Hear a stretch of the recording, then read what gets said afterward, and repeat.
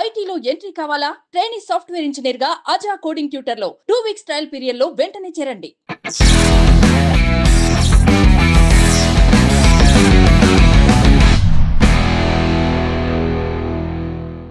ఒక couple videos ఈ మధ్య కాలంలో ఈ మధ్య కాదు ఎప్పటి నుంచో చూస్తూ ఉన్నాను.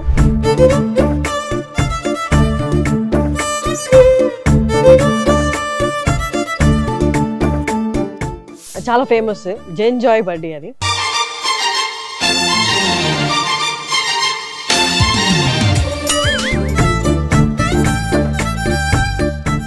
అంటే అభిమానించే వాళ్ళని పక్కన పెడితే ఏముంది వాళ్ళ పొద్దున్న లేస్తే వీడియోలు చేసుకుంటారు అంతే కదా అన్న మాట వచ్చిందా మీకు? వచ్చిందండి. అంటే ఇంకా చాలా నెగటివ్ వచ్చింది.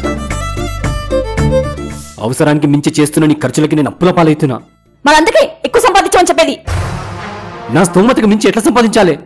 ఈ దరిద్ర బతుకు నాకొద్దు, నేను మా అమ్మింటికి వెళ్ళిపోతా. అదే కామెడీ వీడియోలో హస్బెండ్ భార్య మీద చేయితే హీరోయిజం, భార్య చేత తను తినే వాళ్ళు సూక్తులు చెప్పడానికి నాట్ ఎలిజిబుల్ అని. Not eligible. అండర్స్టాండింగ్ అనేది చాలా ఇంపార్టెంట్. నిజం చెప్పాలంటే నాకు నా గౌతమి నా వైఫ్ నాకు దేవుడు ఇచ్చిన వరమే. ఇంకా మీరేమనుకుంటున్నారు నా క్వశ్చన్ కి ఆయన ఆన్సర్? హౌ డు యు చిన్న చిన్న మిస్అండర్స్టాండింగ్స్ మెల్లిగా స్టార్ట్ అయ్యి అవి పెద్దగా అయిపోయి సపరేట్ ఛానల్స్ పెట్టేసుకున్నాం. రైట్ నో మీ గోల్ ఏంటి? యాక్చువల్గా నాకు నేను పెళ్లి చేసుకుని పటా పంచాలు చేసేస్తాను. నేను బూటిక్ రన్ చేసేదాన్ని. కోవిడ్ బిఫోర్ పెట్టుకున్నాము, అది కోవిడ్ వల్ల క్లోజ్ అయింది. నిజం చెప్పాలంటే కోవిడ్ వచ్చిన తర్వాత నుంచి ఇంకా మాకు ఆ లైఫ్ వెళ్ళిన దాని మీద పోయిందండి అసలు. ఎందుకంటే సో కోవిడ్ లో నాకు వచ్చిన లాసెస్ ఎంత భయంకరంగా ఉండే అంటే నేను ఈవెన్ సూసైడ్ చేసుకున్నాను.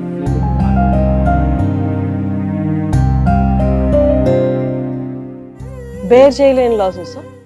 చాలా చిన్న లవ్ స్టోరీ మాది. అక్కడి నుంచి అది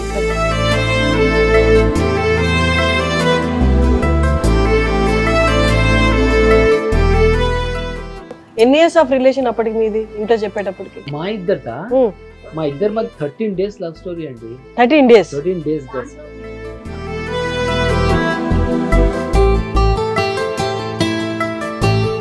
ఎన్ని ఇయర్స్ అయింది ఇప్పటికి మ్యారేజ్? 20 years. ఎప్పుడైనా అనుకున్నారా వేరే కపుల్స్ ని చూసి అమ్మ నేను బతికిపోయినా నాకు మంచి హస్బెండ్ వచ్చారు వాళ్ళ ఉండుంటే అమ్మో నేను ఏమై ఉండేదాన్ని అనుకున్నారా?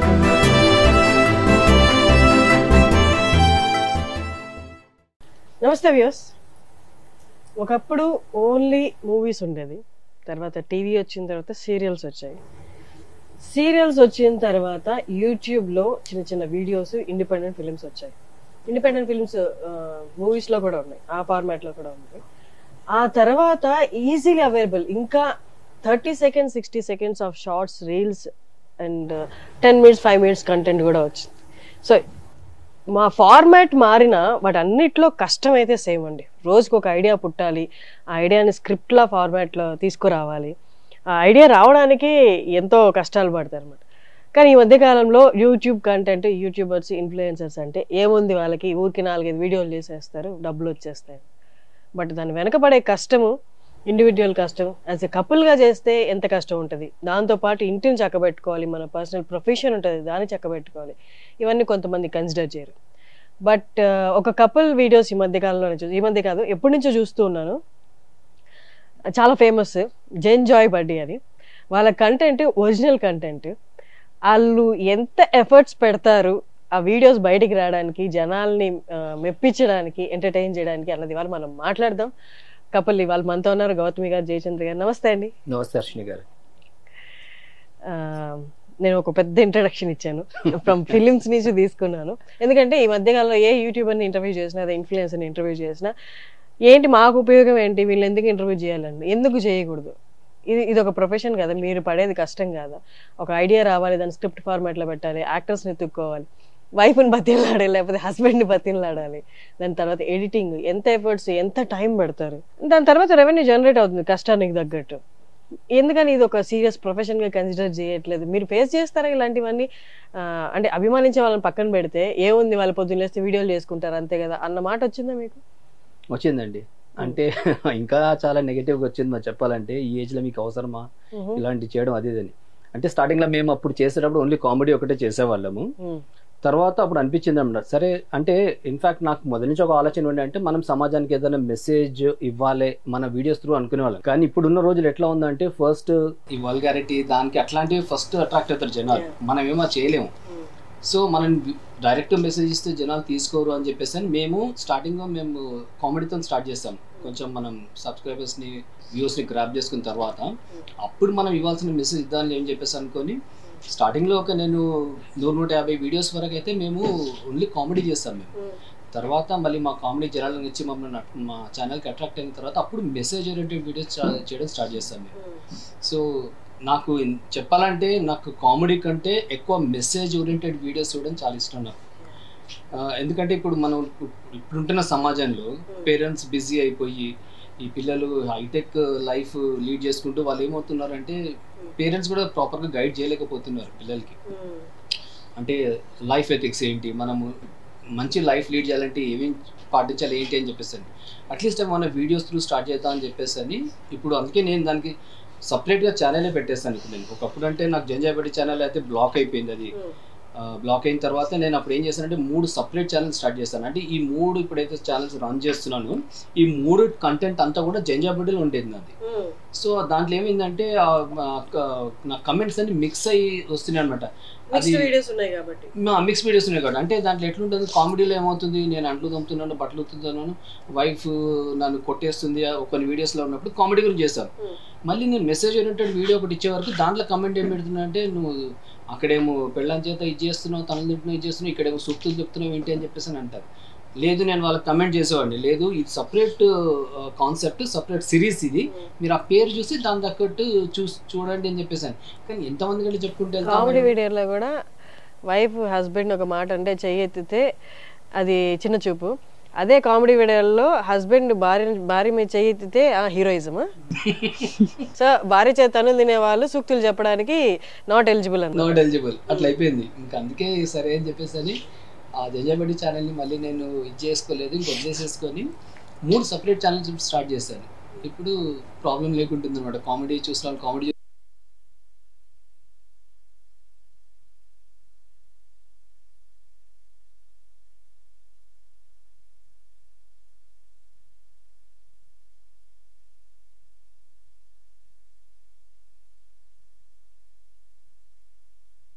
బట్ అంటే ఇన్ఫర్మేషన్ ఉన్న వీడియోస్ లేకపోతే అవేర్నెస్ పెంచే వీడియోస్, అది భక్తి గురించి కానీ దేని గురించి అయినా రిలేషన్షిప్స్, ఇవన్నీ ఈజీలీ టార్గెట్ కదా.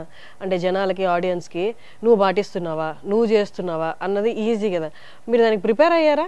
అయ్యానండి. నాకు కమెంట్స్ కూడా వస్తుంటాయి. నాకు నువ్వు ఇట్లా చెప్తున్నా కానీ ఫస్ట్ నీ పిల్లలకు నువ్వు నేర్పిస్తున్నావా, నువ్వు ఎవరిని పాటిస్తున్నావా, డెఫినెట్గా సేమ్ కమెంట్స్ వస్తుంటాయి నాకు. ఇంకా నేను జంజాబడ్డీకి నేను కమెంట్స్కి రిప్లై ఇచ్చేవాడిని ఒకప్పుడు, ప్రతి ఒక్క కమెంట్కి రిప్లై ఇచ్చేవాడిని.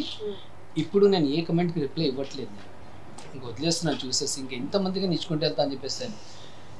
దేవుడికి తెలుసు నేను నా పిల్లలకి నేర్పిస్తున్నాను, నా పిల్లలు పాటించుకుంటేనే నేను జనాలకు చెప్తున్నాను అని చెప్పేసి దేవుడు తెలిసి సరిపోతుంది. ఇంకా అందుకే నేను వదిలేస్తాను ఇంకా చెప్పకుండా. కానీ బట్ డెఫినెట్గా ఇప్పుడు నేను మేమైతే 3 ఛానల్స్ మేము ఏదైతే నడిపిస్తున్నామో ఈ 3 ఛానల్స్ కూడా మా లైఫ్కి అంటే రిలేటెడ్ అనమాట వీడియోస్. అంటే మేము ఏదైతే ఫన్నీ వీడియోస్ చేస్తున్నామో ఫన్ కూడా అదే విధంగా ఇంట్లో అట్లాగే ఉంటాం మేము ఫన్నీగా. అండ్ ఏవైతే మేము జీవిత సత్యాలు చెప్తున్నాం అన్నీ మేము ఇంట్లో మా పిల్లలకు నేర్పిస్తున్నాము, మేము అన్ని పాటిస్తున్నాము. సేమ్ టైం మళ్ళీ సనాతన ధర్మం హిందూ ధర్మం గురించి ఏదైతే చేస్తున్నాం అది మేము ఇంట్లో పూజలు పునస్కారం అన్ని మళ్ళీ. సో ఇవన్నీ కూడా మా లైఫ్ కి రిలేటెడ్ గా చేస్తున్నాయి ఏమున్నా సరే. దాన్ని తప్పించి నేను చెయ్యనివి ఇది అని చెప్పేసి నేను చూపించట్లేదు. నేను ఫస్ట్ నుంచి మీ వీడియోస్ చూస్తున్నప్పుడు లేకపోతే నేను చెప్పేది ఇప్పుడు చాలా మంది రిలేట్ చేసుకోగలరు. మీ వీడియోస్ చూస్తున్నప్పుడు ఒక కైండ్ ఆఫ్ వైబ్ వస్తుంది. ఏంటి అంటే మీరు వైఫ్ అండ్ హస్బెండ్ అనే రిలేషన్షిప్ని లేకపోతే లైఫ్ని ఎక్కువ డ్రమాటిక్గా తీసుకోలేదు అనిపించింది. అంటే యూనో చాలా లైట్ వేలో లైఫ్ని తీసుకొని చిన్న చిన్నవి అక్కడక్కడ ఎంజాయ్మెంట్స్ అవి పాటించుకుంటూ వెళ్ళిపోతున్నారేమో. వైఫ్ అండ్ హస్బెండ్ అనగానే బాధ్యతలు, బరువులు, పిల్లలు అవి ఇవని ఎప్పుడు ఒక సీరియస్ ఫేస్ పెట్టుకోకుండా ఒకరికొకరు ప్రాబ్లమ్స్ మీద అండర్స్టాండింగ్ ఉండడం బిగ్గెస్ట్ అసెట్ లైఫ్లో. అది మీ ఇద్దరికి ఉన్నట్టు అనిపించింది. ఎలా హౌ ఇట్ హ్యాపెన్? మీరు చెప్పింది అదే అండి, అండర్స్టాండింగ్ అనేది చాలా ఇంపార్టెంట్. నిజం చెప్పాలంటే నాకు నా గౌతమి నా వైఫ్ నాకు దేవుడిచ్చిన వరమే ఇంకా నాకు. ఎందుకంటే తను ఎంత నాకు ప్రాబ్లమ్స్ ఉన్నప్పుడు కూడా తను నన్ను అంతే సపోర్ట్ చేస్తుంది, ఎంత మంచి పొజిషన్ అంతే సపోర్ట్ చేస్తుంది. సో అది బ్యాలెన్స్ ఉందండి ఇద్దరి మధ్యన ఉంది. ఆ మధ్యన ఎప్పుడు పెద్ద గొడవలు ఏం కాలేదు. ఓకే, చిన్న చిన్న గొడవలు అవుతుంటాయి, మేము మాట్లాడుకోవడం, అలిగిపోవడం, అలకతో ఉంటే తను మళ్ళీ ఒకరినొకరు మాట్లాడుకొని మళ్ళీ కాంప్రమైజ్ అవ్వడం కామన్ అయితే. కానీ ఇద్దరి మధ్య అండర్స్టాండింగ్ చాలా ఉందండి ఈ విషయంలో మాత్రం. అది ఉంది కాబట్టి మేము ఈ లైఫ్ బ్యాలెన్స్ చేసుకోగలుగుతున్నాం. నువ్వెంత అంటే నువ్వెంత అని అనుకుంటూ కూర్చుంటే డెఫినెట్ గా అది సీరియస్ అయిపోతుంది అది. బట్ ఒక గొడవ ఎంత పెద్దది అయినా సరే ఒక 2 days లో మళ్ళీ మేము నార్మల్ అయిపోతాం. ఒక ప్రాబ్లం వస్తే లైఫ్ లో అయితే మీ ఇద్దరి మధ్య కానీ లేకపోతే బాధ్యతల పరంగా కానీ పిల్లల పరంగా కానీ ఎట్లా అది సాల్వ్ చేసుకుంటారు? అంటే అది బరువుగా ఫీల్ అవ్వరా? ఒకరి మీద ఒకరు ఆ బరువుని చూపించుకోవడం కోపం రూపంలో అట్లా జరగదా? లేదండి, అట్లేం జరగలేదు. అంటే నాకు బయట వచ్చిన సమస్యల కారణంగా నేను ఇంట్లో గొడవపడ్డట్టు లేదు, ఇప్పటివరకు అక్కడ జరగలేదు. బయట వచ్చిన నా ప్రాబ్లమ్స్, ఫైనాన్షియల్ ఇష్యూస్, నేను నా క్లయింట్స్ నాకు వచ్చిన ఇష్యూస్ నేను తీసుకొచ్చి ఇంట్లో ఎప్పుడు నేను ఆ చికాకు ఆ కోపం చూపించలేదు. ఇంట్లోనే గొడవలు ఇంట్లోకే, బయట నుంచి బయట అర్థం చేసుకుంటా. తను నాకు మేబీ నాకు పేమెంట్ రావాల్సింది రాలేదు, ఏదో నాకు లాస్ వచ్చింది అని చెప్పేసి ఏదైనా ప్రాబ్లమ్. అడ్వర్టైజింగ్ ఏజెన్సీ నేను రన్ చేస్తున్నాను. నేను మొదటి నుంచి లాస్ట్ 30 years నుంచి డిజైనింగ్ ఫీల్డ్ ఉన్నాను. లోగోస్ డిజైన్ చేయడము, బ్రోషర్స్ డిజైన్ చేయడము, హోర్డింగ్ డిజైన్స్ చేయడం, ఇట్లాంటివన్నీ నేను చేస్తుంటాను.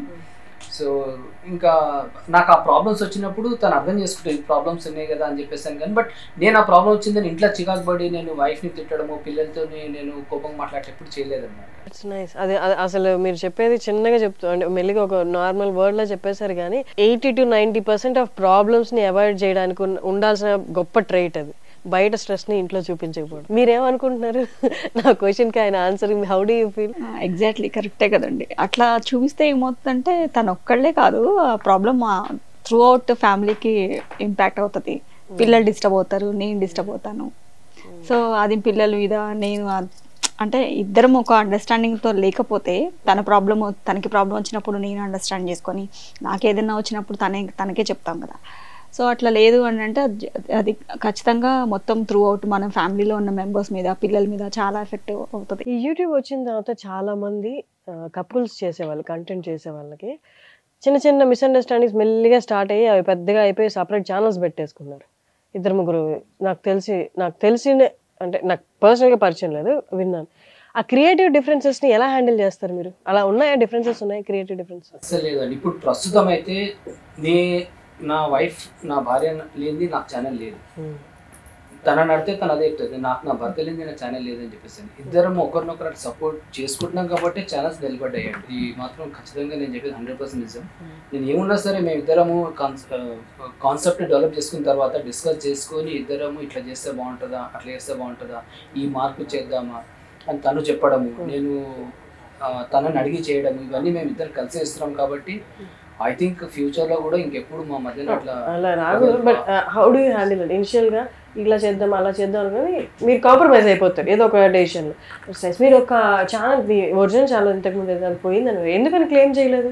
ఎందుకంటే అదే దాంట్లో 3 కేటగిరీకి సంబంధించిన వీడియోస్ అన్ని ఒక దాంట్లో పెట్టి నేను మిస్టేక్ చేశాను అనిపించింది నాకు. నోటిఫికేషన్ పంపిస్తారు, మెయిల్ పంపిస్తారు కదా, ఎందుకు వాళ్ళు చెప్పిన రీజన్స్ ఏంటంటే వాళ్ళు అట్లా ఏం చెప్పలేదు, మీరు 3 కలిపి వేస్తున్నారని. కానీ మీ దాంట్లో నెగటివ్ కమెంట్స్ కొంచెం ఎక్కువ వస్తున్నాయంటే కొంతమందికి. ఇప్పుడు నేను దాంట్లో సనాతన ధర్మం గురించి ఒకటి చేశాను, నేను వీడియోస్ ఒక 4 చేశాను. అది వేరే రిలీజియస్ వాళ్ళకి నచ్చలేదు, వాళ్ళు కమెంట్ చేశారనమాట. అది అసలు యాక్చువల్గా నేను చేసింది నేను పాయింట్అవుట్ చేసుకుంటే చెప్పలేదు, ఎక్కడ ఏ రిలీజియస్ పేరు ఏం చెప్పలేదు. బట్ జనరల్గా ఏంటంటే మన హిందూ ధర్మం ఇట్లుంటుంది అట్లా అని చూపిస్తే వేరే రిలీజియస్ వాళ్ళు మేబీ దానికి రిపోర్ట్ కొట్టుంటారు వచ్చి వాళ్ళు. అట్లా అయింది. ఇంకోటి ఏంటంటే నేను ప్రతి దానికి థంబ్నెయిల్స్ నాది చాలా బాగుంటాయి థంబ్నెయిల్స్, ఒక మూవీ పోస్టర్ లాగానే. ఎందుకంటే బీయింగ్ అన్ అడ్వర్టైజింగ్ ఫీల్డ్ నేను చేయగలుగుతాను. నేను చాలా మంది నా థంబ్నెయిల్స్ చూసి చాలా ఇంప్రెస్ అయిపోతారు. అండ్ యూట్యూబ్ లో ఎట్లా అంటే మనం హోమ్ పేజ్ ఓపెన్ చేసినప్పుడు థంబ్నెయిల్స్ మంచి ఉంటేనే వీడియో క్లిక్ చేస్తారు. సో ఆ లెవెల్లో నేను థంబ్నెయిల్ డిజైన్ చేసేవాడిని. యూట్యూబ్ వాళ్ళు నాకు మెయిల్ ఏం పెట్టారంటే మీరు థంబ్నెయిల్స్ నుంచి మిస్లీడ్ చేస్తున్నారు జనాలని. అంటే వాడు ఏమంటాడంటే నేను వీడియో మొత్తం షూట్ అయినాక థంబ్నెయిల్ గురించి సపరేట్ షూట్ చేసుకునే వాళ్ళం మేము. సపరేట్ తన కాస్ట్యూమ్ వేరే నాది వేరే, మేము ఏదైనా ఫన్నీగా పోస్ట్ పెట్టేసి అది చేసుకొని కట్అవుట్ చేసుకొని థంబ్నెయిల్ డిజైన్ చేశాను. అట్లా కాదు, థంబ్నెయిల్ అనేది ఆ వీడియోలో మీరు యూజ్ చేసిన స్క్రీన్ షాట్ తీసుకొని థంబ్నెయిల్ చేయాలని వాడంటాడు. సో అక్కడ నేను ఏం చేశానంటే నేను ఇన్ఫాక్ట్ నేను యూట్యూబ్ వాళ్ళు గైడ్ లైన్స్ లో అలా ఉందా? గైడ్ లైన్స్ ఉందంటే నాకు తెలియదు, అంత పెద్ద గైడ్ లైన్ ఎప్పుడు చదవలేదు కూడా. కానీ వాడు నాకు రీజన్ పంపించినప్పుడు దాంట్లో వన్ ఆఫ్ ద పాయింట్ ఇది ఉండే అనమాట. మీరు మిస్లీడ్ చేస్తున్నారు థంబ్నెయిల్స్ త్రూ అని చెప్పేసి అన్నాడు. అయితే నేను థంబ్నెయిల్స్ మేబీ టెక్స్ట్ గురించి మాట్లాడాం, ఫోటోస్ గురించి నాకు తెలిసి అలా పట్టించుకోరే. నాకైతే అదే రీజన్ వచ్చింది. మేబీ టెక్స్ట్ అయి ఉంటుంది. టెక్స్ట్ కాదు, నేను టెక్స్ట్ ఏముంటుంది దాంట్లో ఆంధ్ర పెళ్ళం తెలంగాణ మొగుడు అని చెప్పి నా లోగో పెట్టేసి పెడతాను, దాంట్లో టెక్స్ట్ ఇంకేం పెట్టాను. ఇప్పుడు థంబ్నెయిల్ మీద ఇది క్లిక్ బైట్ రాస్తారు కదా వీడియోకి, దాంట్లో కంటెంట్ ఏం రాయరా మీరు? లేదండి, ఎప్పుడు ఏం చేయలేదు. నేను షార్ట్స్ కి కూడా థంబ్నెయిల్ డిజైన్ చేసి స్టార్ట్ చేస్తాను. ఇంతకుముందు ఎవ్వరు చేయలేదు అసలు షార్ట్స్ కి. ఈవెన్ షార్ట్స్ కూడా మనం మీరు స్క్రోల్ చేస్తుంటే డైరెక్ట్ వచ్చేస్తుంది, బట్ నా షార్ట్స్ స్క్రోల్ చేసేటప్పుడు ఫస్ట్ థంబ్నెయిల్ వస్తుంది అది. సో చాలా మంది షాక్ అయినా షార్ట్స్ కూడా థంబ్నెయిల్ పెడుతున్నాం అని చెప్పేసి అని. బట్ ఫైనల్ గా వెళ్ళి ఈ విధంగా ఏందనమాట. అంటే మీరు క్లెయిమ్ చేయడానికి ఒక మెయిల్ కూడా పెట్టలేదా? పెట్టాను, పెడితే వాళ్ళు రెస్పాండ్ అయ్యారు కానీ బట్ ఇంకా వదిలేసాను. ఇంకా సరేలే ఒకసారి, ఎందుకంటే అది వాళ్ళు పెట్టిన తర్వాత నాకు రిప్లై ఇవ్వడానికి కూడా ఆల్మోస్ట్ 2 weeks టైం పట్టింది. అప్పటికి మేము వితౌట్ ఛానల్ మేము 1 month ఉండిపోయినాం అట్లా. ఇంకా ఎంతసేపు అని వెయిట్ చేస్తాం, ఎన్ని రోజులు వెయిట్ చేస్తాం అని చెప్పేసి అని కొత్త ఛానల్ స్టార్ట్ చేసేస్తాం. ఇంకా మేము ఇంకా అప్పుడు ఆ డిసిషన్ తీసుకున్నాం, లేదు మనము 3 separate ఛానల్ చేద్దాము, లేకుంటే ఈ ఇబ్బంది మళ్ళీ ఫ్యూచర్ లో కూడా ఉంటుంది మనకని చెప్పేసి అని. బట్ స్క్రాచ్ నుంచి స్టార్ట్ చేస్తాం మళ్ళీ మేము. ఆల్మోస్ట్ 1 million subscribers పోయి మళ్ళీ, ఎందుకంటే మేము వీడియోస్ చేసిన తర్వాత కూడా మా వీడియోస్ చూసిన నాకు 3 months తర్వాత కూడా నాకు అప్పుడు కమెంట్ చేస్తున్నాను, మీరు ఎక్కడికి వెళ్ళారు, మీ వీడియోస్ మాకు కనిపించట్లేదని. కొత్త ఛానల్ స్టార్ట్ చేసిన తర్వాత కూడా 3 months తర్వాత జనాలకు మెల్లిమెల్లిగా తెలుస్తుంది అనమాట. మేము చాలా మంది అయితే ఇంకా అరే అది మా వీడియోస్ కావేమో, ఎవరైనా మా వీడియోస్ కాపీ చేసుకుని వాళ్ళ ఛానల్ పెట్టుకున్నారు, వాళ్ళు సబ్స్క్రైబ్ చేసుకోలేదు. కొంతమంది అడిగారు, ఇది మీ ఛానలేనా, మీది జంజాయ్ బట్టి పేరుతో ఉంటే కదా, ఈ కొత్త పేరు కనిపిస్తుంది మీది అని చెప్పి మీరు కన్ఫర్మ్ చేస్తేనే నేను మీరు సబ్స్క్రైబ్ చేసుకుంటాము. ఇప్పుడు ఆ 3 ఛానల్స్ పేరు ఒకసారి చెప్పండి. ఒకటేమో FOFAFUN ఫ్యాక్టరీ కామెడీది, FOFAFUN అంటే 4 for fun అని మేము పెట్టుకున్నాం. మేము నలుగురు, నేను మా 2 పిల్లలు. సో దాంట్లో మనం స్పీడ్ గా దాన్ని ప్రొనౌన్స్ చేస్తే FOFAFUN అని వస్తుంది, 4 for fun. So FOFAFUN factory అని పెట్టాను దాని పేరు. ఇది లైఫ్ ఎథిక్స్ గురించి చేసే దాని గురించి, జీవితం అంటే ఇదేగా దాని పేరు, జీవితం అంటే ఇదేగా. ఇంతకు ముందు నేను అది మన జంజాబడ్డీలో నేను ఈ మెసేజ్ ఓరియంటెడ్ వీడియో చేసేదానికి కేటగిరీ పేరు జీవితం అంటే ఇదే రా అని పెట్టినుండే. బట్ యూట్యూబ్ వాళ్ళు ఒకసారి బ్లాక్ చేస్తే ఆ వర్డ్ ని మళ్ళీ యూజ్ చేయలేము మనం, ఇన్ఫాక్ట్ వర్డ్ ని కూడా యూజ్ చేయలేము మనం. అందుకే దీనికి నేను జీవితం అంటే ఇదేగా అని పెట్టి ఛానల్ పేరు పెట్టేశాను. అండ్ ఈ సనాతన ధర్మం, హిందూ ధర్మం గురించి చేస్తున్న వీడియోస్ గురించి మన పరంపర అని పెట్టాను. ఈ 3 ఛానల్స్ అండి. ఓకే, ఇప్పుడు దానికి సబ్స్క్రైబర్స్ వచ్చేసారు కదా, రెండుకి 2 lakhs ఉన్నాయి, ఇంకో దానికి 3 lakhs క్రాస్ అయిందండి. సో అయితే ఇంకా చాలా మందికి తెలియాలి, మిగతా 7 lakh పీపుల్ కి తెలియాలి మీ ఛానల్స్ ఇవి అని. అంటే తెలిసినా సబ్స్క్రైబ్ చేసుకునే వాళ్ళు తక్కువ ఉంటారు. నాకు యాక్చువల్ గా స్క్రాచ్ నుంచి బిల్డ్ చేశారు కదా పాత ఛానల్స్, టైం పడుతుందేమో మరి. బట్ నేను నిజం చెప్పాలంటే నేను సబ్స్క్రైబర్స్ రాకుండానే బెటర్ అనిపిస్తుంది నాకు ఎప్పుడు. నావి సబ్స్క్రైబర్స్ కంటే ఎక్కువ వ్యూస్ ఉంటాయి నావి. నాకు అది యూజువల్లీ 1:2 రేషియో అండి. ఎప్పుడైనా మీకు 100 సబ్స్క్రైబర్స్ ఉంటే 1000 వ్యూస్ ఉంటాయి, 1000 సబ్స్క్రైబర్స్ ఉంటే 1,00,000 వ్యూస్ ఉంటాయి. అది 1:2 రేషియో ఉంటుంది ఎప్పుడైనా. కరెక్ట్. సో అది బెటర్ అండి, ఎందుకంటే సబ్స్క్రైబర్స్ జస్ట్ ఇట్స్ నంబర్, అంటే జస్ట్ చెప్పుకోవడానికి అంతే గానీ బట్ సబ్స్క్రైబర్స్ అంత యూజ్ ఏం లేదండి. నాకు ఇంపార్టెంట్ అండి వ్యూస్. స్టార్టింగ్ వీడియోలో ఉన్న వాళ్ళకి అప్పుడు వీడియో ఇప్పుడు చూసుకుంటే మనకి అసలు చూడబుద్ధి కూడా కాదు కదా. కరెక్టే అండి.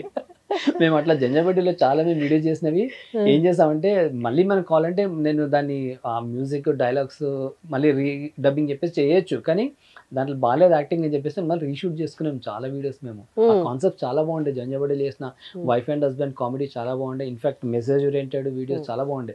కానీ కాన్సెప్ట్ క్రియేషన్ ఎలాగ కష్టం కదా, రోజుకి ఒకటి. మీరు ఎంత ఫ్రీక్వెంట్ గా పెడతారు? ఒకప్పుడు స్టార్టింగ్ లో ఛానల్ పైకి లేవడానికి మాత్రం ఎవ్రీడే పెట్టేవాడిని.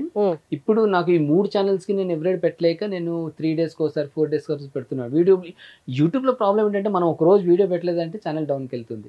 ఎవ్రీడే మనం పెడతా ఉండాలి. పెట్టినప్పుడు ఇప్పుడు ఈ రోజు మీరు చూసారు నా వీడియో, లైక్ చేస్తారు, నెక్స్ట్ డే మళ్ళీ వీడియో పెడితే ఆటోమేటిక్ గా యూట్యూబ్ కూడా మీకు తీసుకొచ్చి చూపిస్తాడు, పుష్ చేస్తాడు. నిన్న ఇతని వీడియో మీరు చూసారు మళ్ళీ చూడండి అని చెప్పి పంపిస్తాడు. సో మరి ఎట్లా కోప్ అప్ చేస్తున్నారు? 3 వీడియోస్ ట్రిపుల్ బర్డెన్ కదా అది. ప్లస్ ఇంకోటి నాకు ఆఫీస్ వర్క్, ఈ రెండింటిని బ్యాలెన్స్ చేసుకోవడం కొంచెం ఇబ్బంది అవుతుంది. బట్ నేను జనరల్ గా పొద్దున్న లేవడమే 4:30, 4కి లేచేస్తాను.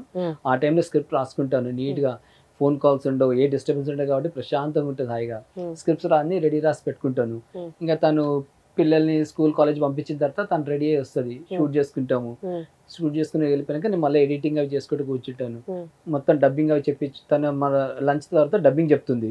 మొత్తం రెడీ అయ్యి ఈవినింగ్ మేము వీడియోస్ పోస్ట్ చేస్తాం అట్లా. సో 3 ఛానల్స్ లో ఎవ్రీడే పెట్టుకుంటూ పోతే అద్భుతంగా ఉంటుంది. కానీ బట్ మాకు ఒక వీడియో 1 minute వీడియో క్రియేట్ చేయడానికి ఆల్మోస్ట్ ఇప్పుడు నాకు టైం 5.5 hours పడుతుంది ఇప్పుడు అబ్బా. ఒక 1 minute వీడియో రెడీ చేయడానికి. చాలా మంది నాకు కమెంట్ పెడుతుంటారు, మీ వీడియోని మేము ఒక్కసారి ఎప్పుడు చూడలేదండి, మినిమం 4-5 times చూస్తామేమో అని చెప్పేసి అని. కొంతమంది అంటారు మీది వీడియో మీరు చూస్తుంటే ఏదో మూవీలో క్లిప్ చూసినట్టు అనిపిస్తుంది అని చెప్పేసి అని. సో నాకు అప్పుడు సంతోషం అనిపిస్తుంది,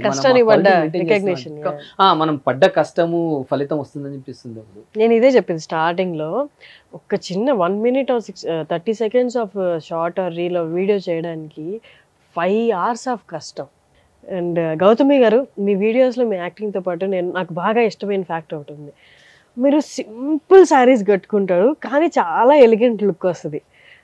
నాకు అలా ఇష్టం అనమాట. యాక్చువల్లీ సింపుల్గా కట్టుకున్నా ఆ చీర మనకి అంత ఎలిగెన్స్ ఇవ్వాలి అని. ఎలా సెలెక్ట్ చేసుకుంటారు అసలు ఆ శారీస్? మీ సెలెక్షన్ చాలా బాగుంటుంది.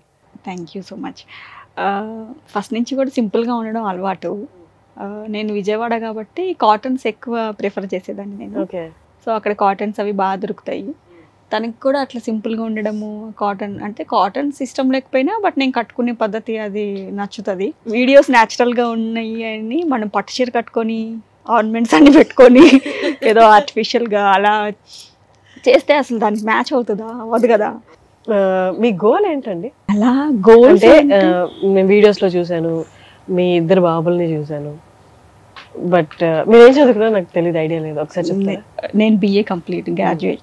అప్పుడు గోల్ ఉండేనా నెక్స్ట్ నా కెరీర్ ఇలా ఉండాలి, ఇలా వెళ్ళాలి అని? పెళ్ళైన తర్వాత ఎలా ఉంది మీ గోల్? రైట్ నో మీ గోల్ ఏంటి? యాక్చువల్గా నాకు ఏవో గోల్స్ చాలా చాలా ఉండేవి. దాని గురించి నేను హైదరాబాద్ వచ్చాను. బట్ ఆ గోల్స్ అన్ని ఏమి అసలు నేను పెళ్లి చేసుకుని పటాపంచాలు చేసేస్తాను గోల్స్ అవ్వకుండానే తను మా హస్బెండ్ కలవడం, నాకు చాలా చిన్న లవ్ స్టోరీ మాది. అక్కడి నుంచి అది పెద్దవాళ్ళకి చెప్పి అరేంజ్ మ్యారేజ్ చేసుకున్నాము.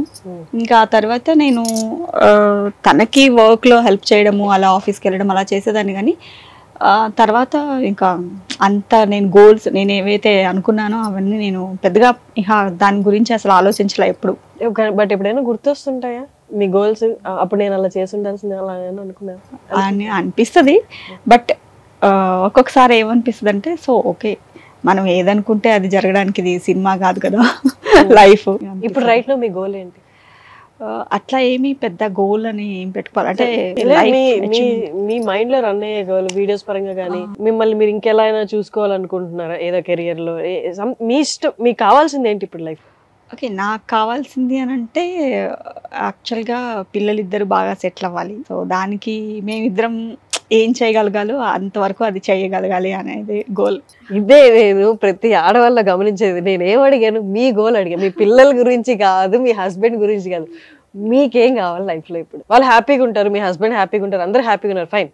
మీకేం కావాలి? నాకు అన్ని ఆల్మోస్ట్ అన్ని ఉన్నట్టే లైఫ్లో ఏది లేదు అని కొరత లేదు. సో అందుకని నాకు ఇది కావాలి అని అట్లా గోల్గా ఏం ఆలోచించాల్సిన అవసరం రాలేదు మేము మేబీ. కానీ ఉంటుంది, నాకు ఫినాన్షియల్గా ఇండిపెండెన్సీ కావాలని ఉంటుంది. That's nice.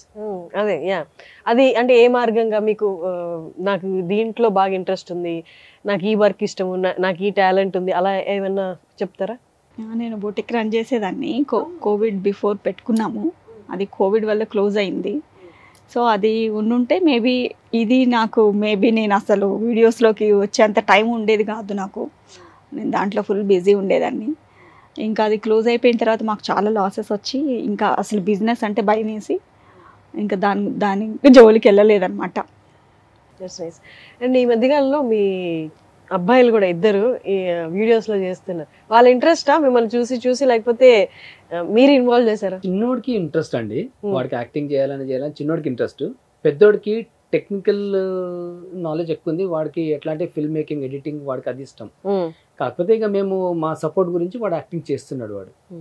కానీ ఇద్దరిట్లో మాత్రం చిన్నోడికి ఇంట్రెస్ట్ ఎక్కువ. వాడికి టెక్నికల్ అది నాలెడ్జ్ ఎక్కువ లేదు కానీ బట్ వాడికి యాక్టింగ్ చేయాలని చాలా ఇష్టం అనమాట వాడికి. సో ఆ విధంగా ఇద్దరు సపోర్ట్ చేస్తున్నారు మాకు.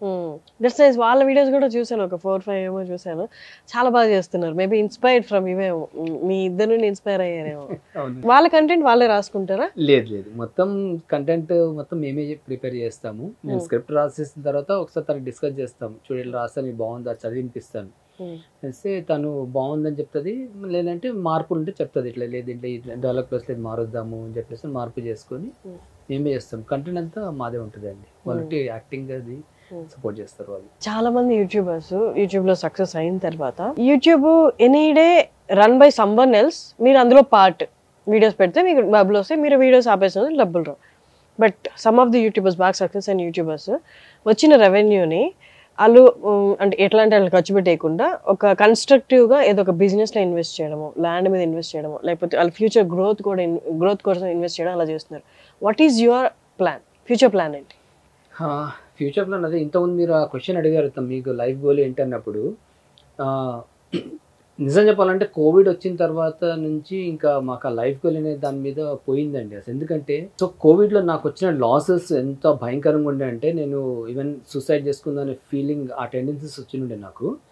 బట్ బేర్ చేయలేని లాసెస్, యా రికవర్ అవ్వలేని లాసెస్ అంతే. సో నాది మంచి బిజినెస్ ఉండే, అడ్వర్టైజింగ్ ఏజెన్సీ ఉండే, నాకు స్టాఫ్ ఉండే, మొత్తం అంతా ఎవ్రీథింగ్ మొత్తం పోయిందండి. పోయిన తర్వాత ఇన్ లాక్స్. సో అది మళ్ళీ నేను ఇంకా అది నాకు అసలు మంచి లైఫ్ ఉండే, మరి చాలా కారు గీరు అన్నీ ఉండే, కానీ మొత్తం పోయింది ఎవ్రీథింగ్.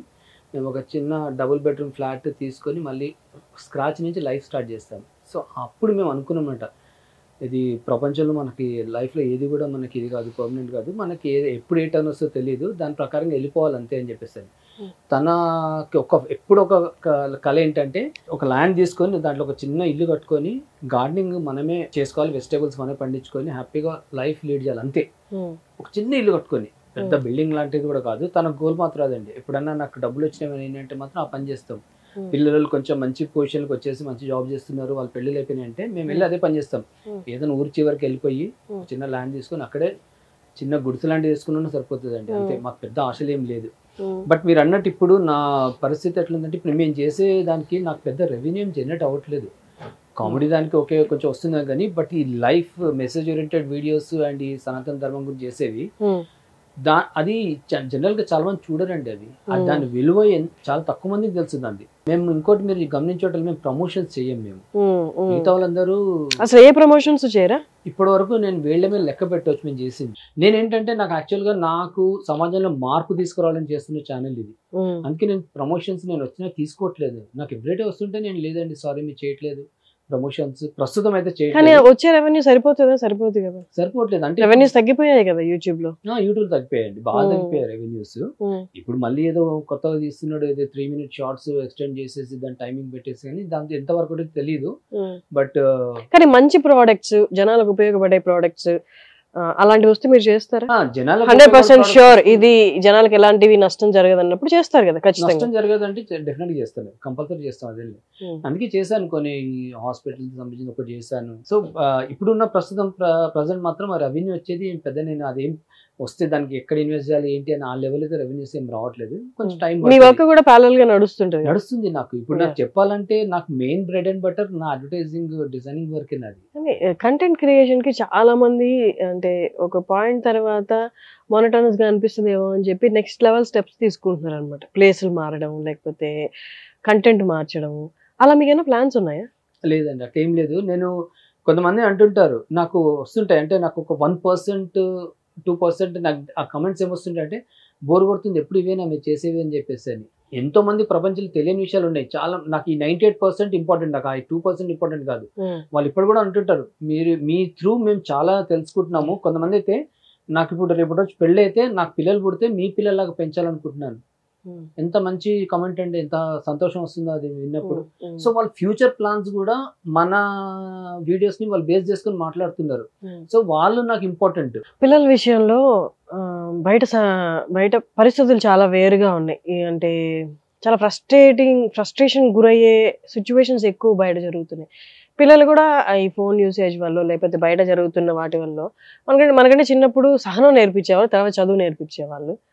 ఇప్పుడు ఆ సహనం అనేది చాలా మందికి ఎవరు అదొకటి ఉంటుందని, ఇలా పాటించాలని, ఆ సందర్భం వస్తే కోపం తెచ్చుకున్నప్పుడు తప్ప రే అలా మాట్లాడకూడదు అనడం తప్ప అది డైలీ ప్రాక్టీస్ అనేది తగ్గిపోయింది. మీ పిల్లలకి ఆ పాయింట్ గురించి ఏమైనా చెప్తారా? చెప్తే ఏ విధంగా చెప్తారు? ఎవ్రీడే అండి, ప్రతిరోజు. నేను ఇన్ఫాక్ట్ ప్రతిరోజు అంటే చెప్పలేను కానీ, బట్ ఆ మూమెంట్ వచ్చిందంటే మాత్రం ఖచ్చితంగా మాట్లాడతాం. మీరు బయటకు వెళ్ళినప్పుడు గొడవ అయింది, ఏమైనా అయింది అన్నప్పుడు రియాక్ట్ అవ్వకండి. వాడు తప్పున్నా సరే మీరే సారీ చెప్పి రండి అని చెప్పేసి అంటాను. మీరు అన్నట్టు అసలు ఇప్పుడున్న జనరేషన్ సహనం లేదండి. సో నా పిల్లలకి చెప్తుంటాను, మీరు మాత్రము బయటికి వెళ్ళినప్పుడు ఓవర్ రియాక్ట్ అవ్వద్దు. ఏ ప్రాబ్లం వచ్చినా సరే మీరు వానికి కరెక్ట్ సారీ చెప్పేసి వచ్చేసేయండి. వాడి ఈగో సాటిస్ఫై అయిపోతే చాలు, మనకి ఇంకేముంది. ఎందుకంటే నీకేమైనా అయిందంటే నీ వెనకాల ఎంతమంది ప్రాణాలకి ఇబ్బంది అవుతుందో అది ఆలోచించని చెప్పేసి అంటాను. కానీ పిల్లలు అనరా తిరిగి, నాన్న ఎట్లా నాన్న వాడి తప్పు కదా, నేనేం చేయలేదు, నేను ఎందుకు పడాలి అలా ఏమనరా? అంటారండి, పిల్లలు అంటారు. బట్ వాళ్ళకి ఎక్స్ప్లెయిన్ చేస్తాము. అంటే డివైడ్ అయిన తర్వాత ఈ ఫీలింగ్ ఎక్కువ వచ్చిందో లేదో తెలియదు, కానీ తెలంగాణ ఆంధ్ర అన్న ఫీలింగ్ ఎక్కువ వచ్చింది. అక్కడ సంబంధాలు ఇక్కడ సంబంధాలు ఎట్లా సింక్ అవుతాయి అనే క్వశ్చన్ వచ్చింది. బట్ అంతకుముందు ఇప్పుడు అదైనా మొత్తం ఉమ్మడిగా ఉన్నప్పుడు అసలు ఆ మాటే లేదు ఎలా సింక్ అవుతుంది అని. మీ టైంలో ఎలా ఉండే ఇంట్లో యాక్సెప్టెన్స్? అప్పుడు ఏం లేదండి అసలు, తెలంగాణ ఆంధ్ర అన్న డిఫరెన్సే లేదు కదా, ఏం లేదు అసలు. హైదరాబాద్ వాళ్ళు అనేవాళ్ళు అబ్బాయి సంబంధం వచ్చింది, అమ్మాయికి సంబంధం వచ్చింది అంతే, అక్కడ వరకే కన్సిడర్ చేసేవాళ్ళు. ఇంకా మీరు తోటి తెలంగాణ ఆంధ్ర అంటారు. మా ఇంట్లో అయితే మా మదర్ ఫాదర్ మాకు తెలివి వచ్చినప్పటి తర్వాత, అంటే కొంచెం మేము టీనేజ్కి వచ్చినాక, మీ పెళ్లి విషయం అయితే మీ ఓన్ డిసిషన్ రా, నువ్వు ఒక వేలెట్టి ఈ అమ్మాయి నేను పెళ్లి చేసుకుంటాను, నేను వాళ్ళతో మాట్లాడి ఇచ్చేస్తా అని చెప్పేస్తాను. అంత ఫ్రెండ్లీ. మా ఇంట్లో ఎప్పుడు లవ్ మ్యారేజ్ అలాంటి ఏం జరగలేదు. ఫస్ట్ నాదే. ఎవ్రీ పాసిబుల్ రీజన్ చెప్పుంటారేమో వద్దు అంటాను. ఆల్మోస్ట్ 100% వద్దనే చెప్తారు.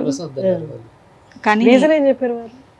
రీజన్ అంటే లవ్ మ్యారేజ్ ఎప్పుడు అది సక్సెస్ అవ్వదు. అంటే అప్పట్లో ఇంత అసలు లేదు కదా, డెఫినెట్గా అది సక్సెస్ అవ్వదు. అక్కడ రేపటి రోజున ఏదన్నా నీకు ఎలిగేషన్స్ ఏమొచ్చినా సరే నువ్వే ఒంటరిగా ఫైట్ చేయాలి. దానికి నేను ఒప్పుకున్నాను. ఎస్, నేను ఒంటరిగానే ఫైట్ చేస్తాను. ఎందుకు అంత నమ్మకం? ఎన్ని ఇయర్స్ ఆఫ్ రిలేషన్ అప్పటికి మీది ఇంట్లో చెప్పేటప్పటికి? మా ఇద్దరిదా 13 days లవ్ స్టోరీ అండి. 13 days. దాంట్లో మేము ఇద్దరం కలుసుకున్నదంటే ఒక 2 days 3 days, ఒక half an hour 10 minutes 5 minutes అంతే. మిగతా టైంలో అప్పుడు ల్యాండ్ లైన్ ఏం లేదు, ఫోన్లు కూడా అంతే ఏం మాట్లాడుకోలేదు అసలు. ఏదో ఒక్కసారి ఏమో మాట్లాడుకుని ఉన్నాము. మీరు ఏం చేస్తున్నారు అప్పుడు ఆ టైంలో? నేను తన జాబ్ చేసే చోట నేను జాబ్ కి జాయిన్ అయ్యాను. ఒక్కసారి 2 సార్లు మాట్లాడుకున్నాను. ఏంటి అంత నమ్మకం? ఊరు కానీ ఊరు, తెలియని మనిషి, 4-5 రోజులు పరిచయం. కానీ యాక్చువల్ గా తను ఏదైతే నాతో మాట్లాడినప్పుడు ఆ మాటలు అవి ఏదైతే ఉన్నాయో నాకు అనిపించింది డెఫినెట్గా మంచి పర్సన్, చేసుకోవచ్చు. ఒక మనిషి నమ్మలేము, అస్సలు నమ్మలేము. బట్ నేనేంటంటే ఒక అవతల మనిషిని చూసి వెంటనే చాలా స్ట్రాంగ్. ఆమె ఎక్కువ మాట్లాడితే ఎవరితో కూడా మాట్లాడదు, అండ్ పసిగట్టేస్తుంది మనుషులు ఎట్లా అంటే అని చెప్పేస్తాను. ఎంత మంచి మనుషులున్నా వాళ్ళతో అంతే బ్యాలెన్స్ ఉంటుంది, ఎంత చెడ్డ మనుషులు అంతే బ్యాలెన్స్ ఉంటుంది. గొప్ప క్వాలిటీ యాక్చువల్లీ. మీరు ఎలా పోయి పెళ్లి చేసుకున్నారా? మాట్లాడి వాళ్ళ పెద్దలతో మాట్లాడి ఒప్పించాను. అసలు లవ్ చేసుకోవడమే అదే చాలా పెద్దది, మళ్ళీ లేచిపోవడం అంత సీన్. ఎన్ని ఇయర్స్ అయింది ఇప్పటికి మ్యారేజ్? 20 years. ఓవరాల్ జర్నీని సమప్ చేసి ఒక మాట చెప్పాలి అంటే ఏం చెప్తారు? ఆల్మోస్ట్ అంటే 70% హ్యాపీ, మిగతా 30% ఓకే. మీరు అన్నట్టు అన్ని వస్తుంటాయి పోతుంటాయి, వాటిని బ్యాలెన్స్ చేసుకుంటూ కొంచెం బాగా డిస్టర్బ్ అయినప్పుడు మళ్ళీ దాన్ని రికవరీ అవ్వడానికి కొంచెం టైం తీసుకుంటూ అలా ఉంటుంటాయి. ఎప్పుడైనా అనుకున్నారా వేరే కపుల్స్ ని చూసి, అమ్మ నేను బతికిపోయినా నాకు మంచి హస్బెండ్ వచ్చారు, వాళ్ళ ఉండుంటే అమ్మో నేను ఏమై ఉండేదాన్ని అనుకున్నారా ఎప్పుడైనా? డెఫినెట్గా అండి అనుకున్నారా? అనుకున్నాను. ఎందుకంటే నాకు అంటే ఇలా చెప్పచ్చో లేదో తెలీదు, స్మోక్ చేసేవాళ్ళు, డ్రింక్ చేసేవాళ్ళు, ఈ గుట్కా అలాంటివి వేసుకునేవాళ్ళు, అసలు నేను కష్టం తీసుకోలేరు. ఇప్పుడు జనరేషన్ అండి మధ్యలో కొంత ఎంతో అటు ఇటు అయినా, ఇప్పుడు రైట్ దిస్ మూమెంట్ నేను చూస్తున్నది, నేను అబ్జర్వ్ చేసింది ఒకటి చెప్తాను. అమ్మాయిలు సెలక్షన్ అనేది మ్యాచోగా ఉండాలి, హ్యాండ్సమ్గా ఉండాలి, బండిని గింగిరాలు తిప్పాలి, ఇంత డబ్బులు ఉండాలి, పబ్కి వెళ్ళాలి, పార్టీలు చేయాలి అన్న స్టేజ్ నుండి అర్థం చేసుకునే హస్బెండ్ వస్తే బాగుండు, సెన్సిబిలిటీస్ ఉన్న హస్బెండ్ వస్తే, కైండ్ హార్టెడ్ అయితే బాగుండు అన్నదానికి ఆల్మోస్ట్ షిఫ్ట్ అయిపోతున్నారు అనమాట. డబ్బు సంగతి తర్వాత చూద్దాం, నేను రోజు ప్రశాంతంగా ఉండాలి, నెలాఖరికి వచ్చే జీతంతో అయినా సరిపెట్టుకుంటా కానీ రోజు మనశ్శాంతి అనేది ఇంపార్టెంట్ అనే దానికి ఇంపార్టెన్స్ ఇస్తున్నారు. కానీ మధ్య కొన్ని ఇయర్స్ బ్యాక్ అది మిస్ అయింది బాగా. అమెరికా సంబంధం కావాలి, డబ్బులు కావాలి, డబ్బులు ఉంటే అన్నీ సెట్ అయిపోతాయి అని.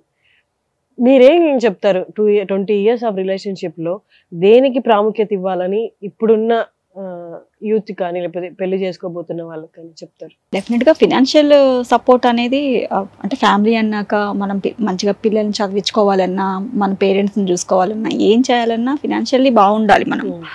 అలా అని ఫినాన్షియల్లీ బాగుంటే అన్నీ బాగున్నట్టే కూడా కాదు, అది రెండు బ్యాలెన్స్ చేసుకుంటేనే డెఫినెట్గా money మ్యాటరే. But money all matter money అంటే మాత్రం అది కరెక్ట్ కాదంటాను. నేను ఈ మధ్య మేము ఒక వీడియో చేస్తుంటే దాని వెనకాల చాలా కమెంట్స్ వచ్చినాయి నాకు. మా పెద్ద అబ్బాయిది షూ వేసుకుంటే గౌతమితో అంటామట, నాకు వాడు షూస్ పడుతున్నాయి, నాకు వాడిది, నా కొడుకు పెద్దోడు అయిపోయాడు, ఇంకా వాడికి పెళ్లి చేసేయాలని చెప్పేసానంటే, వాడికి మంచి జాబ్ అవి వచ్చిన సెటిల్ అయినాక పెళ్లి చేస్తే బాగుంటుందేమో అని చెప్పేసానంటే, అది ఆ కాన్సెప్ట్ మీద చేశాను అనమాట.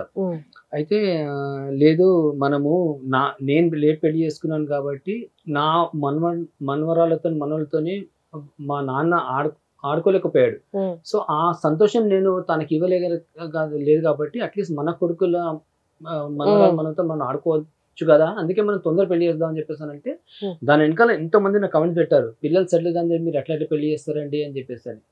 అయితే నాకు యాక్చువల్గా నేను రిప్లైస్ ఎవరికి ఇవ్వట్లేదు, నేను వదిలేసాను ఇంకా.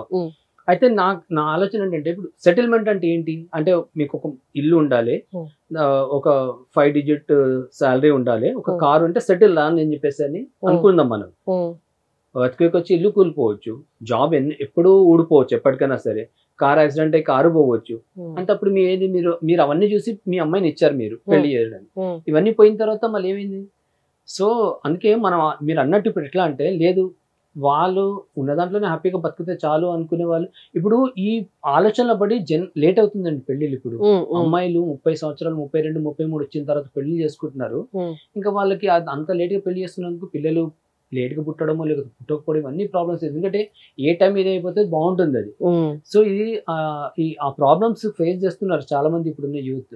కానీ లేదు ఉన్న దాంట్లో హ్యాపీగా ఉందాము అని చెప్పేసి అనుకుంటే మాత్రం డెఫినెట్ గా తొందర పెళ్లి చేసుకుంటే అన్ని సగం టైం మీద తొందరగా అయిపోతాయండి. సో సెటిల్ అనే వర్డ్ నా దృష్టిలో అసలు లేదండి. ఎందుకంటే మనిషి లిమిట్ ఎక్కడ ఉంది? నాకు బిల్డింగ్ ఇల్లు ఉందానంటే లేదు, నాకు 5 story బిల్డింగ్ కావాలని చెప్పేసి ఉంటుంది ఆలోచన. నాకు కారు ఉందంటే లేదు, నాకు మర్గ్ కావాలని చెప్పేసి ఉంటుంది, బెంజ్ ఉండాలని చెప్పేసి ఉంటుంది ఆలోచన. సో సెటిల్ అనే దానికి అసలు ఒక లేదు. సో అందుకే సెటిల్ అనే వర్డ్ కాదు. మంచి స్టేజ్ కి వచ్చినాక కొంచెం లేదు మనం బతకగలుగుతున్నాం ఇంత అమౌంట్ లో అన్నప్పుడు పెళ్లి చేసుకోవడం బెటర్. ఇది ఆలోచించాలండి యూత్ మాత్రం. గ్రేట్ టాకింగ్ టు అండి, చాలా చక్కగా మాట్లాడారు. మీ ఇద్దరు వస్తున్నారంటే నేను మోర్ ఆఫ్ యూట్యూబ్ కంటెంట్ కంటే జీవితం గురించి మాట్లాడాలి అనుకున్నాను అనమాట. ఎందుకంటే మీ వీడియోస్ లో కూడా ఎక్కువ అదే కనిపిస్తూ ఉంటది. వీడియోస్ లో చూసినట్టే ఈ బోతారంటే చాలా పాజిటివిటీ ఉన్న personalities. Thank you so much for coming. Thank you for giving interview to Suman TV. Thank you so much Arshini గారు. Thank you so much.